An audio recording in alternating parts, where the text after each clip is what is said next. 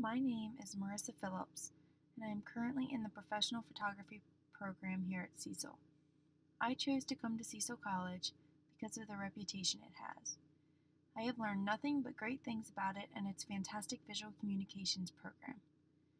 Being that photography is what I want to pursue in life, I couldn't help but want to go to a school where I would learn so much in the photography field. Photography to me has always been more than just snapping a pretty picture. Although I didn't always want to be a photography major, my passion for it just kept drawing me back to it. Every time I go somewhere, whether it's on vacation, to a sporting event, or even just for a walk, I always find myself wanting to take photos, and I won't stop until I get that perfect shot. The deeper I get into this program, the more I figure out which path of photography I want to pursue. I'm leaning more towards dealing with people and photographing portraits and weddings. A couple classes that have helped me figure this out are Photography 101, Studio 1, and Internship. I will also be taking portrait photography and wedding photography in the spring. During the semester, I chose the internship route instead of the portfolio production. During this time, I interned with Sarah Kermer, owner of High Contrast Photography, where I tagged along on weddings and engagement shoots and photographed as an apprentice so I could get more hands-on experience. I learned the typical wedding day routine for photographers, which includes pre-wedding, ceremony, formal portraits, and reception. During the pre-wedding, photos of the bride and the groom getting ready are taken, as well as detailed shots of the dress, shoes, rings, and the veil.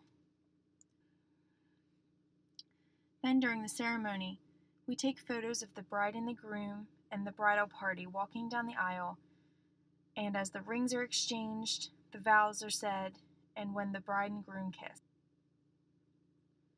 Formal portraits that we typically take at a wedding are with the bride and the groom with their family and the bride and the groom with the bridal party.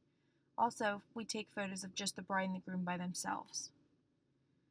At the reception, all of the most important events are captured, such as the first dance, the mother-son dance, the father-daughter dance, toasts, bouquet and garter toss, and the cake cutting.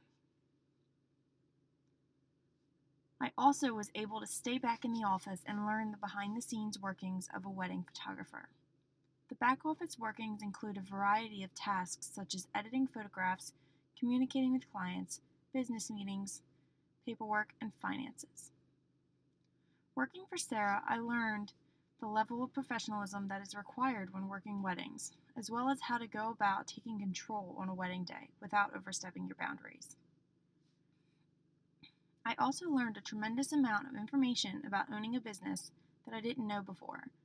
I am currently expecting to graduate this May of 2015 with my professional photography degree. After I graduate, I plan to get my bachelor's in photography. And in 5 years, I see myself still working as an assistant for Sarah Kermer in high contrast photography. However, I hope to have opened my own photography business within the next 5 years and hope it will be running steadily.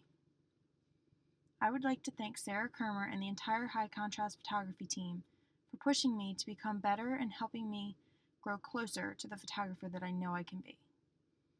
I would also like to thank all of my instructors here at Cecil for believing in me and giving me all of the proper knowledge to succeed as I continue down this journey towards my dream of owning my own business.